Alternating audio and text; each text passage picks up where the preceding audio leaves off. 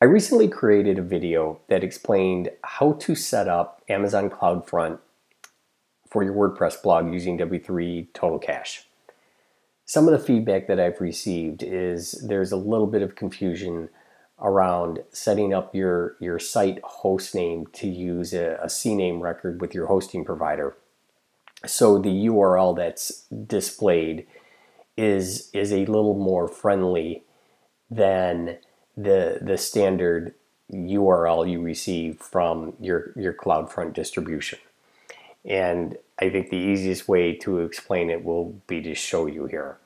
So if I go into my CloudFront distribution, the domain name that's assigned with that distribution is this gnarly looking beast that you see here. And if you were to select an image within your blog post, if you were hosting it on a CDN, that is the URL that would be displayed when someone clicks on that image. So like if I was to click on this image in my blog post here, you'll see that it shows up with this more friendlier version, cdn.craigerson.com. So you might be wondering, well, wait a minute here. You just told me the domain name is this. Why is it when you click on an image in your blog post, it shows this more friendly URL? Well, that's because I set up a CNAME record to point this subdomain, CDN, to this domain name in CloudFront. I know it sounds sort of confusing, but it's really not that bad, and I'm going to show you how to do it here.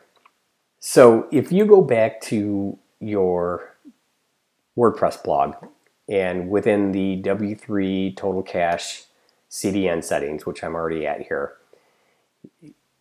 in the previous instructions that I gave, you had set up your distribution name to be exactly what is in CloudFront.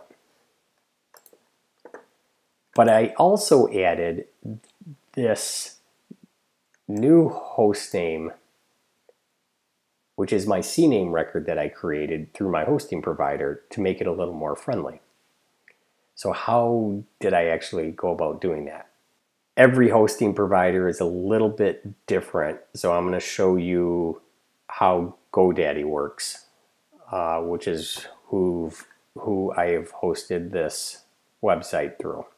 So if we go into GoDaddy, the first thing you want to do is go to your domains. So click on your quick link here to manage my domains, and you'll see a list of the domains that you have set up within your hosting provider. And like I said, every host is a little bit different. This is how GoDaddy works. Click on the gear icon up in the right hand corner of the domain you're interested in, and click on Manage DNS. And you will see a number of different record types that have been created for you or that you've created. And you can see here, I created a CNAME record to point to my CloudFront distribution.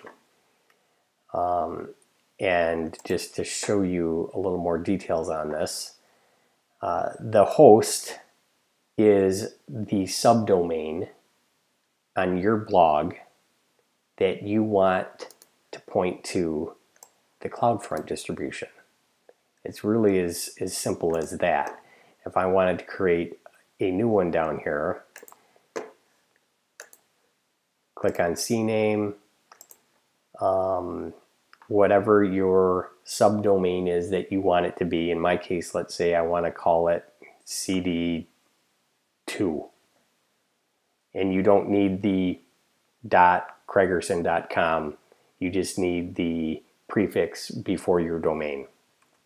And you want it to point to your CloudFront distribution. and you can keep the time to live at the default of 1 hour. Click Save. You just created a new CNAME record. Now we're not quite done here. The second step is going back to your blog. Add that new host name that you just created through your hosting provider, that CNAME record, and hit Save Settings and Purge Caches.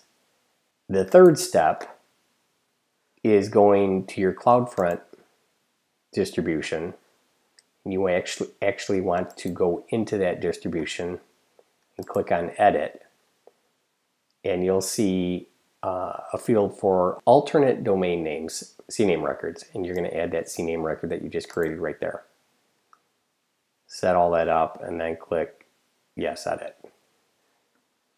I've already got that set up, so I don't need to do that. And that's all you really need to do. So next time someone goes into your blog post and pulls up an image or some other attachment on your site, back here, instead of showing the domain name assigned by CloudFront, you'll get a little more friendly domain name. Hope that helps explain things a little better.